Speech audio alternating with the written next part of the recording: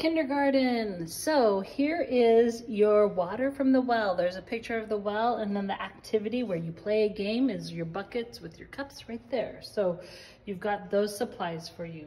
You have the big God story to tell. It does say 10 plastic cups, 10 per small group.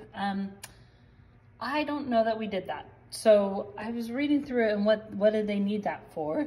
And we'll keep looking, but I do have the, let me flip this over.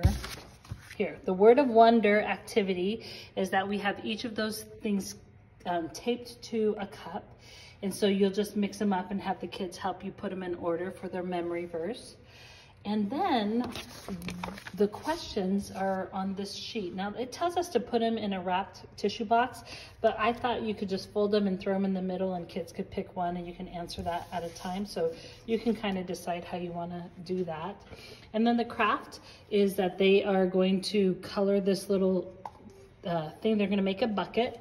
And the thing looks like this. It has the wonder truth that God sent Jesus to save me with the wonder word right there. So they can practice working on their memory verse.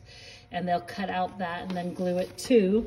You do have a bunch of cups and then to make it a bucket just like that. So that is your plan. And there's a note from Renee here and something special. Okay, we love you, Kristen. We love you, kindergarten people. You're the best. Bye.